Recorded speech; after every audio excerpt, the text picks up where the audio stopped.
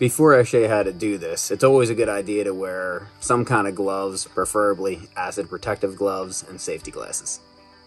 Now these 6-volt batteries here have 3 cells that are 2 volts each. Now a 12-volt battery will have 6 cells that are about 2 volts each, but instead of having removable caps like these for each cell, they'll generally have a rectangular cap that has 3 fill holes here that covers 3 cells here, and then another rectangular cap here that covers 3 cells on this side as well.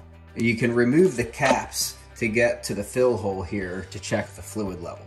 It's best to have this battery completely charged before checking the fluid level or adding any fluid. But before you charge it, you want to make sure that each of these portholes have enough fluid in them to be over top of the lead plates that are inside of this battery. As long as you have enough fluid to be covering the lead plates, then you can charge this. Now if they don't have enough but they're pretty close, you can just add some distilled water to whichever ones need to be filled up to that level and then charge this battery.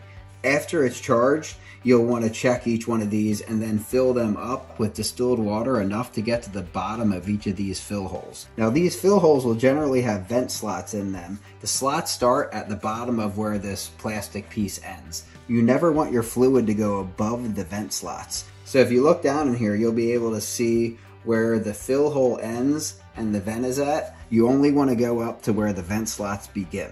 So watch carefully as you're refilling it because you don't want to overfill it. Now, since it is really tough to really gauge where the fluid is compared to where this fill hole actually ends, sometimes you can kind of take something, make sure it's clean first, and just kind of slide it down the plastic tab until I feel it give way, and then I know I'm at the bottom and I don't go any further, and then pull it out and then see if the tip is wet, which this is slightly. So we're pretty much right at the level that we should be.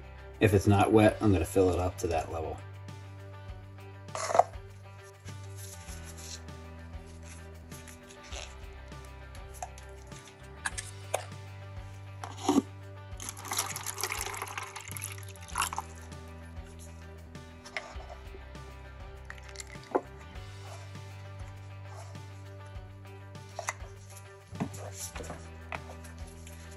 We're just going to put the caps firmly back on. Throw this back on the tractor. Clean up this little bit of water, and we're good to go. When I'm done, I generally throw it on the battery tender just to make sure that it's topped off and ready to go. I try to leave most of my batteries on tenders as much as possible.